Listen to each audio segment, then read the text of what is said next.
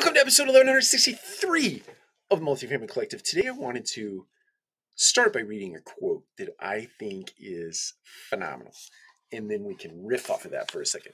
So the quote goes like this: "We will not succeed in navigating the complex environment of the future by peering relentlessly into the rearview mirror. To do so, we would be out of our minds."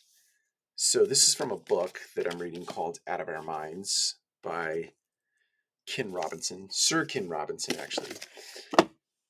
And when I originally read that quote, I read the punchline or the last line a little bit differently, in that we must be out of our minds, not that we are out of our minds. And when I thought about it in that respect, we must be out of our minds, meaning, so we can't create the future based on the past. And it doesn't mean that historical references aren't of value, right?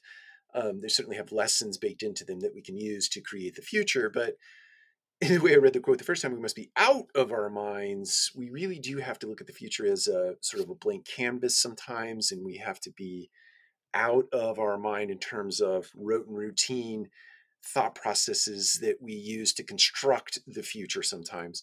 Sometimes you have to create a future out of a blank canvas with no predicate, right? No basis, no baseline to work from. You have to just create the future. You just have to create it out of nothing, out of whole cloth, so to speak.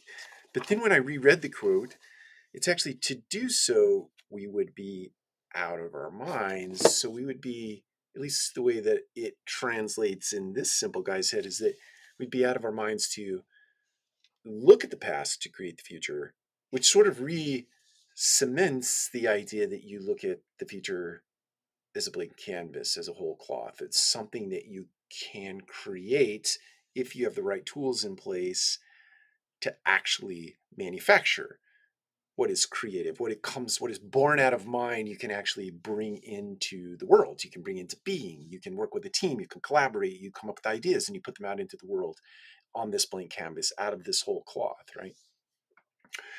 It's an interesting quote. When I post this, I'm going to type it out in the bottom of the comment section on YouTube. And if we share this out in other places, I'll post it out there as well.